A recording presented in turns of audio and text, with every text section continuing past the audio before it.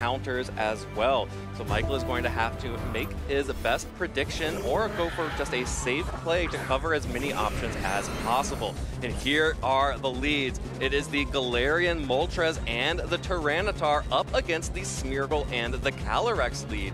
And I actually love this lead from Michael in particular because you get that sand up immediately. You threaten potential spread damage from the Rock Slide, super effective damage into that Calyrex no matter what it does. Yep. And you break the Focus Sash at the end of the turn.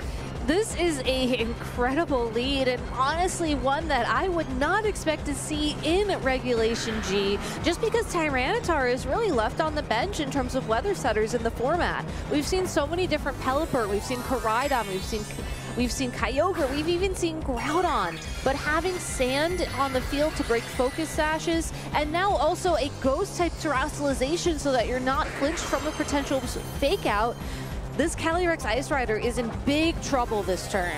Calyrex is in danger, and it looks like Alex is choosing to go ahead and Terastallize it immediately, but that is the Fire typing. So it does remove the weakness to the Dark typing coming out from the Moltres, but still remains weak to a potential Rock type attack from Tyranitar, which successfully dodges the fake out thanks to that Ghost Terastallization. There is the Fiery Wrath doing just a little bit of damage to the Calyrex while Tyranitar goes for the Rock Slide and misses the Calyrex. So unfortunate for Michael, doesn't get the damage off onto the big, powerful Pokemon on Alex's side. Does pick up the KO on the Smeargle, but that means that Calyrex is free to go for the Trick Room and bring in potentially another sweeper like the Ursaluna or another support option completely for free. Even though Alex does have the Pokemon disadvantage right now, losing Smeargle after turn 1 of this game felt honestly kind of inevitable. You had the sand to break the Focus Sash. You know that the Galarian Moltres and the Tyranitar together would deal more than enough damage. And I think with a Pokemon like Smeargle, more often than not, getting it out of the way once you're able to set up Trick Room for the Calyrex Ice Rider and this Ursaluna Blood Moon in particular is all you needed to accomplish in this match. Now the Calyrex Ice Rider can threaten some really good damage thanks to Glacial Lance onto the opposing Moltres, and even the Ursaluna Blood Moon with its Mind's Eye ability can hit this Tyranitar with those normal type attacks. There is so much damage potential for Alex this turn. I think Michael's best opportunity here is to try and prevent the Calyrex from getting a knockout. Oh, well, the Moltres actually gets to protect this turn as Alex tries to catch the Zamazenta on the switch-in. Here comes the Glacial Lance into the Protect as well, but only one Protect coming out from Michael on the Galarian Moltres means that Tyranitar gets to fire off a Rock Slide finally. Does connect with the Calyrex, and unfortunately for Michael, it looks like had he hit that first Rock Slide with the sand damage here, that would have been enough to pick up the KO here. Unfortunately, he did not, so that Calyrex gets another turn and continues to threaten that Moltres. I think important to note here as well is that that Rock Slide wouldn't have been enough to stop Trick Room barring a flinch. So it seems like this Fire-type Terastallization for the Calyrex isn't necessarily a bad play from the super effective damage perspective. You just have to worry about your odds of being flinched, which of course does happen in VGC, but in this game did not happen. Well, Michael is trying to stagger these Protects and go for attacks with at least one of his Pokemon. However, Alex, with the double spread moves here, will be able to fire off the Hyper Voice into Moltres. Deals a little bit of damage, not quite enough to bring it down to the Berserk activation. And here comes the Glacial Lance. Is this enough to pick up the KO on the Galarian Moltres? Of course it is. That's a Calyrex on the field, and that's just a Moltres. And it goes down. So Michael has had to give up that Pokemon, give Calyrex the Chilling Neigh boost. Does have the opportunity now to switch in a Pokemon like the Zamazenta without the risk of getting caught by an Earth Power on the switch-in. Or, of course, this Rillaboom that has the ability to add, stall out a little bit of time with the Fake Out now that it is no longer the Choice Band variant, and buy a little bit of time to stall out the Trick Room. Could go for a Fake Out this turn and follow it up with a Grassy Glide to pick up the KO onto the opposing Ursaluna, as it is not able to Terastallize away from that weakness. I think the big question, though, is if that is your prioritization here, what does the Calyrex do in the meantime? We've seen how much Glacial Lance does to the opposing Tyranitar prior to the attack boost that it just got. I think the Tyranitar has enough health to take one more, assuming the Ursaluna cannot Pokemon attack, but still, it's a very close game here, and I like how Michael is trying to save that Zamazenta for the end game once Trick Room has expired. Yeah, absolutely preserving the Zamazenta. You never want it out in front of a special attacker that can hit it for super effective damage like that Ursaluna. So there's the Earth Power, picking up the KO onto Tyranitar, while Michael is going to get a little bit of chip damage with the Fake Out onto Calyrex. Going to go ahead and take a little bit more damage onto that. Not quite enough to pick up the KO with the Sandstorm here, so we'll need another attack to knock that Pokemon out. The other thing you have to wonder here, so Michael's endgame is that Trick Room expires, Zamazenta is able to set up, do what it does best, and take some KOs back to back to back.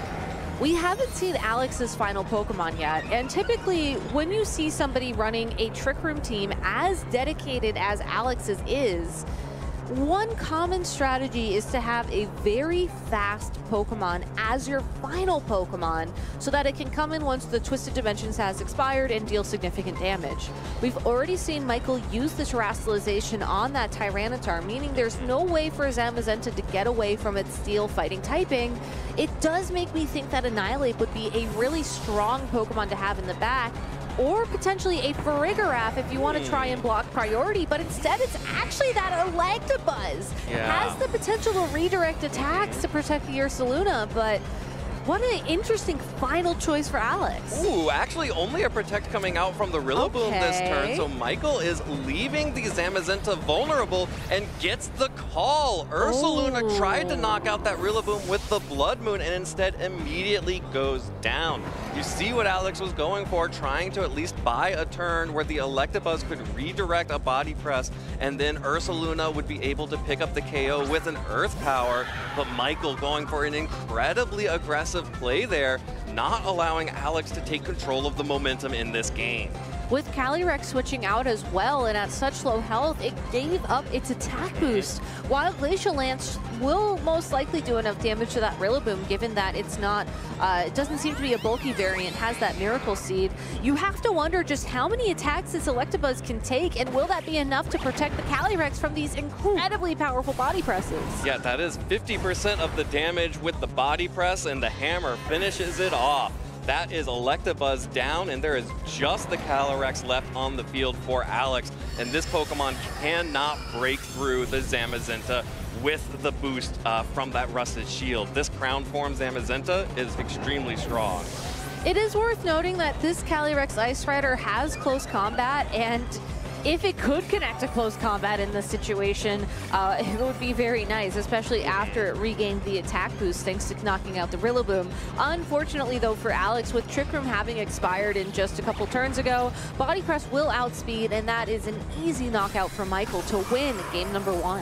Yep, Michael taking game number 1 in command. On the aggressive and just start getting those knockouts regardless of what the speed is on the field. Yeah, I mean, I think that game 1 is an entirely different game if instead of going for the Blood Moon into the Rillaboom, Alex just went for pressure on the Pokemon that he was afraid of, which is the Zamazenta. Got a little bit ahead of himself there, but we're going to run it back here in game 2 with the same leads. Calyrex and Smeargle for Alex, and Michael will be running the Moltres and the Tyranitar once more. And it looks like just starting things off, a little bit of deja vu here. We're going to see what game 2 has in store. Maybe some of those both of these players agree the predictions were all that mattered. I think that it's interesting to see Michael lock in this Ghost-type Terastallization on this Tyranitar once again, as I would assume Alex would not try and fake out that Pokemon once again. I feel like that is something you have to learn from how game 1 played out. But it's possible that having the Ghost typing is enough value to just try and get this damage down, as we did see Michael lock in a move adjustment going into this turn 1. Well, there is the fake out into the Moltres, so Alex is not going to fake out the same Pokemon twice, but instead Tyranitar goes for the Stone Edge. Still not enough to pick up the KO onto the Calyrex, but does so much more damage. Oddly enough, the Stone Edge is what connects onto the Calyrex, and now with the Sandstorm on the field and the big damage coming out from Stone Edge, that Calyrex is on a very, very tight timer. It is, but it's a timer that will not expire this turn, which means Smeargle is available to provide the support to Calyrex that it needs. We've seen Smeargle go for Decorate in this position. It could also potentially go for a Spore or Redirection as well. If I were in Alex's shoes, I would actually prioritize the Decorate because you want to be able to hit these Pokemon so that they knock you out and they're unable to go for those spread attacks that would get around the Redirection. Well, there is the Protect from the Tyranitar to preserve that Pokemon for at least one turn. Here's the Decorate, getting a good boost to the attack on the Calyrex here. So those Glacial Lances or close combats will start hurting. Here's the Glacial Lance, does no damage to the Protect, and of course the switch in from the Zamazenta will be able to tank this. That boost to the defense, thanks to its ability, thanks to the Dauntless Shield, going to make sure that even with the +2 from Decorate, the resisted Glacial Lance is not breaking through the Zamazenta. Now, those Decorates will start to get really scary when paired alongside the close combat. They will, but Zamazenta still has Protect available to it, has Wide Guard as well, so it's a bit of a guessing game for Alex here. Do you think your opponent is going to protect their Zamazenta, which is what we see Michael lock in? Do you think they're going to go for that Wide Guard and then you avoid the Glacial Lance, but Spore here to cover Tyranitar attacking and the Protect? I love this play from Alex. Yeah, covering the options here. Alex is not letting Michael get free turns like he did in game 1. The Spore covering for the Tyranitar means there is going to be another free Decorate should Alex choose to go for that. And Zamazenta has used the Protect. The chances of a second Protect are much lower than the guaranteed Protect here, and Calyrex is on a sliver of health. There is just one turn remaining for this Calyrex Ice Rider, as the sand damage will knock it out at the end of this turn. If you're in Alex's shoes, you have to just commit, I think, to whatever damage you can connect with this turn. Your Smeargle can go for the Spore into the Zamazenta, as it cannot Terrastalize. Even if it could, it's Dragon. It's not a Grass-type Pokemon.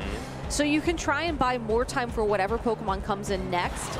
But I think if I were Alex, seeing how much trouble that Zamazenta was in game number 1, you just go for close combat here. But it's actually the Decorate and not the Spore. No Spore, just boosting the power of the Calyrex for one final attack coming out. That is the close combat. The Wide Guard will not be enough, and that's going to be a trade of restricteds. Calyrex Ice Rider will go down to the sand at the end of this turn, but not before picking up the close combat KO on that Zamazenta, which means that Michael now has the Galarian Moltres and one more in the back, and wakes up and gets the knockoff onto Smeargle, which, you know, honestly, this just means repositioning for Alex for this end game.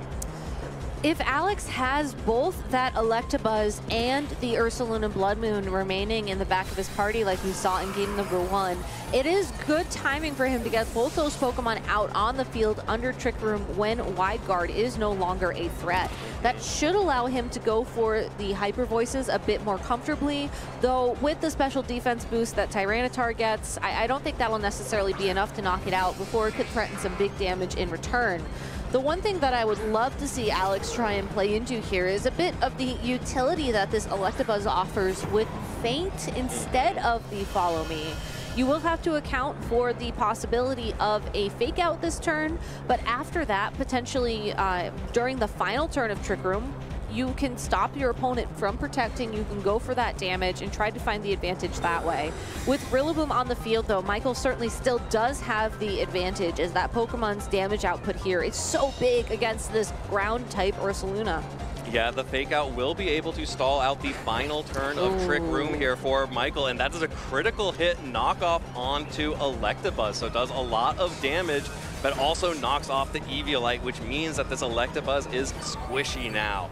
Tyranitar is able to easily tank that. Doesn't even matter that it lost the special defense boost from turning into the Ghost type, just tanks it because it's an Electabuzz. Who really cares about taking a Volt Switch from an Electabuzz? And now, with no Trick Room, Michael is in prime position to start wrapping this one up. I am curious to see how the speeds interact here between the Rillaboom and the Tyranitar, as redirecting the Woodhammer here does mean this Ursaluna will be able to attack. Knowing that it's going to lose its Life Orb, though, in a moment from knockoff on T-Tar does make me wonder, though, will the damage still be enough? Yeah, it's a little bit of damage onto the Ursaluna. That Tyranitar is not going to be able to deal much back to the Ursaluna, but the Ursaluna itself also not able to do that much damage. So even though this isn't even the Assault Vest variant of the Rillaboom, without the Life Orb, without the Terrestrialization, those damage multipliers on Ursaluna, Alex just has run out of gas, run out of steam, and Michael Zhang has won this round of Swiss and is advanced as an 11-2